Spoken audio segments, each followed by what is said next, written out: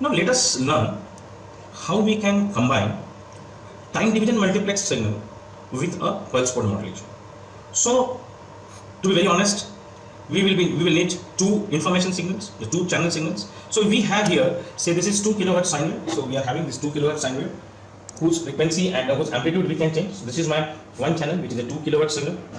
Next I have here another signal which is a 4 kHz sine wave, and I can change its amplitude also here. So that is the 4 kHz sine wave. So if by time division multiplexing technique, if I multiplex these two signals through a sample and hold circuitry, and then next we all know that I will be having an analog to digital converter block and then this parallel to serial out. So let's connect first these two signals to a TDM circuit. So this is a channel 1 input. So we are connecting here a sine wave. So this is a channel 1 input. Let's connect channel 2 to a second channel. So we have connected here. This is a channel 1. We have connected here 2 kHz. We can see. Then we have connected at this point a channel 2 which is a 4 kHz signal. So this is a 4 kHz signal. This is a time division multiplexing circuit.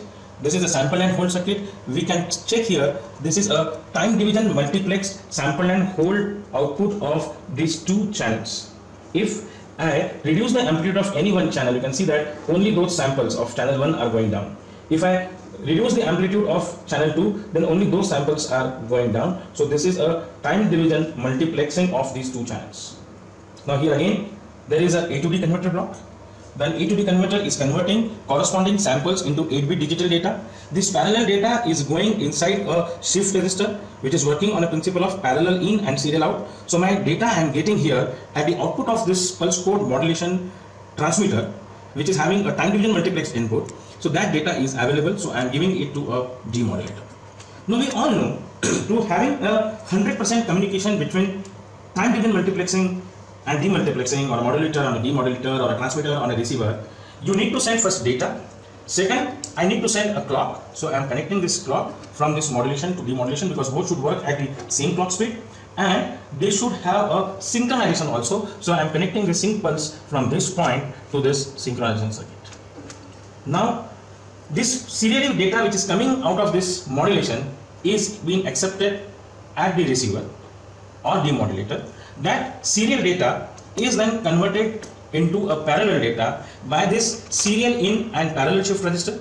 The serial in and parallel shift register is giving 8-bit output data, which is an input to a D2A converter. This D2A converter is converting that 8-bit data into a corresponding sample signal of respective channels. So at the output of here, we can see that again there will be a demultiplexed TDM signal. This TDM signal, that is the D2A output, digital to analog output of your multiplex signal. Now here it is demultiplexed, and we can see that here we are getting the channel 1 samples. Here we are getting the channel 1 samples, demultiplexed channel 1 samples. At this point we are getting channel 2. At this point we are getting channel 2 demultiplexed samples. Now this channel 2 demultiplexed samples. Now with these two low pass filters, we will remove the high frequency signal from this sampled signal of channel 1, and we will derive the baseband signal, which is a 1 kHz sine wave, 2 kHz sine wave, 2 kHz sine wave. The same way you will observe this 4 kHz sine wave signal at the second channel receiver. So this is the 4 kHz sine wave. If I lower the amplitude at transmitter, you can see that at receiver also the amplitude is changing. So it's perfectly working. The time division multiplex, PCM, modulation and demodulation is happening.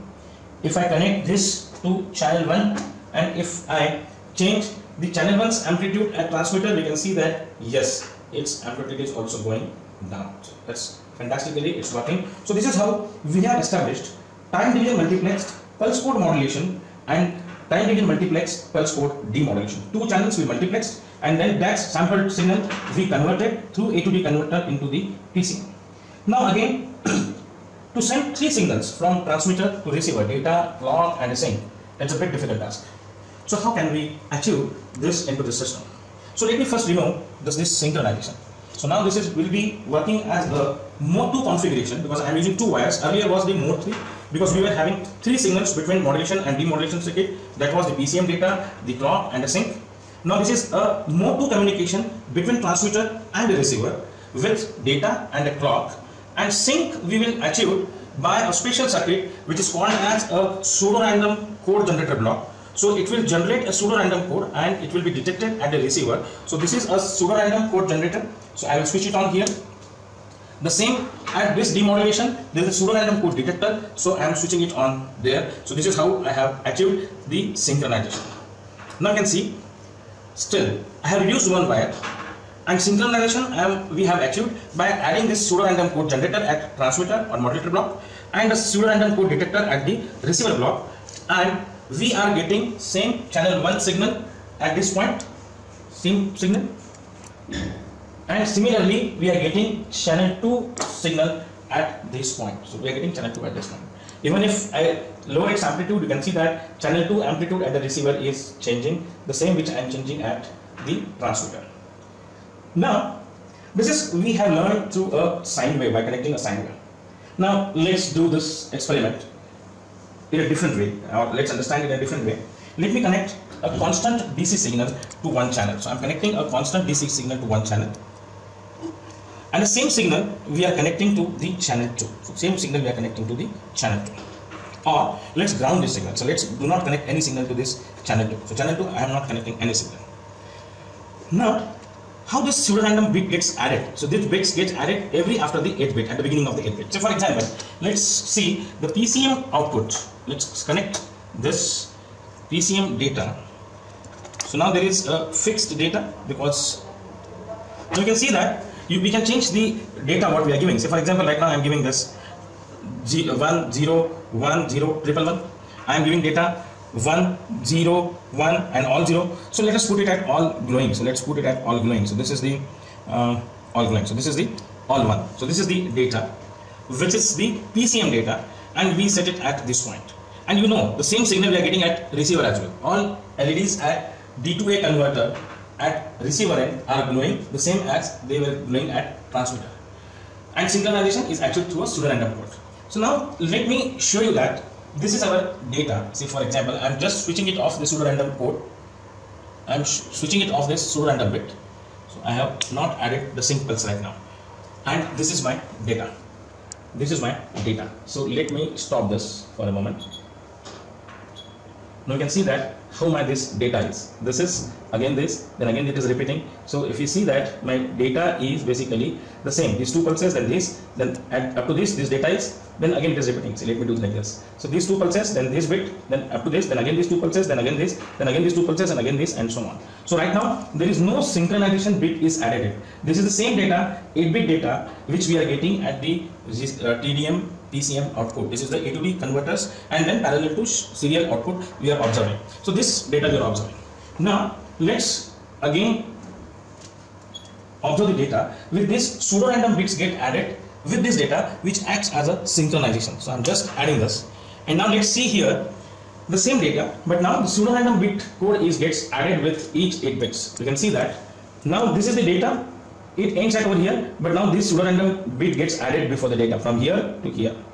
Then again this data is coming. So this data is coming. This data is ending at this point, but again this start bit gets added. So this is how a pseudo-random, it's a random bit gets added every 8-bit frame, and that is being forwarded to the receiver. And this is how the pseudo-random bit gets added, and the same sequence it has been detected at the receiver, and you get the signal in at receiver from transmitter and receiver. So we are achieving the 100% communication between this transmitter and receiver by using only 2 signals, that is PCM data and a clock, and synchronization we are achieving with the help of this pseudo-random code. We are the pseudo-random code on, pseudo-random code on. Now you can see we are setting a data here through this potentiometer I am changing. So data what we are sending from here is 110130.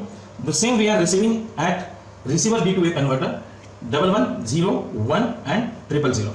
If I change this again, say for example, if I change this data to 10111100, we are receiving the data 101111 and 00 at receiver. So pseudo-random bit, pseudo-random code is used in TDM PCM for synchronization.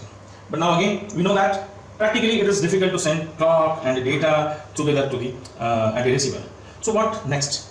Let's remove this clock signal as well. So I am removing the clock from here. So we are removing the clock from here. Then how we are going to derive the clock? We know that the synchronization bit is coming with this data, and from that synchronization bit we will derive the clock. So let's connect this TDM PCM data to a clock recovery circuit. So this is a clock recovery circuit. This clock recovery circuit will generate or will generate the clock from synchronization bit, and it is available at this point. So I am connecting to this receiver clock, and now we can see that again my data is 101100. So 101100. If I change the data, so now data is 1001 and all four zeros, all three zeros. The same data I am getting 1001 000. If I lower this, so at this point is 0 and all 1. So at receiver also it is 0 and all 1. So this is how we are getting a communication between transmitter and receiver through only one wire, which is the data. Data is having the sync bit, which is used for synchronization. From that synchronization bit, we are extracting with the help of this pulse generator, the phase detector and the PLL, we derive the clock, and that clock is being used to drive this shift register and into D to A converter at the receiver. So this is how we are achieving a communication between modulation and demodulation, which is working on TDM PCM modulation and TDM PCM demodulation by using only one wire, and that is the reason it is called as mode 1 communication, because it is only sending the data from transmitter and receiver. So this is how we learned three different ways of establishing the communication link between time division multiplexed pulse code modulation and time division multiplexed pulse code demodulation. The first way is to send data, clock and sync pulse from transmitter to receiver. The second way of establishing it is you send data and clock, and we have achieved the synchronization by adding a pseudo-random code bit at transmitter and a pseudo-random code bit detector at the receiver. So when I reduce one communication link between transmitter and receiver, my transmitter circuit and receiver circuit becomes more complex, because now I am having a pseudo-random code generator at the transmitter end and pseudo-random code detector at the receiver end for synchronization. Next way of doing it, only send data, and from data we are using a PLL which extracts the clock from the sync, or which generates the clock from the sync pulse, and for sync there is a pseudo-random code generator and pseudo-random code detector. So receiver again becomes more complex compared to mode 1 and mode 2 way of communication, mode 3 and mode 2 way of communication. So this is how we learn that how a time division multiplexing pulse code modulation and demodulation is working. We have also seen the simple pulse code modulation and demodulation, and then we switched over to the time division multiplexing pulse code modulation and demodulation.